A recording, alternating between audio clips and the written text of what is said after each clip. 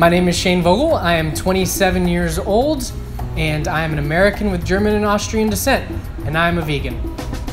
I went vegan about 2 years ago, and it was really due to just information, and it all made sense to me. It started with my love for animals and just knowledge. From there, it came into what goes into the environment, world hunger, just about every aspect of veganism, as well as how it intersects with feminism and other types of practices that go along in this world and making it a better place.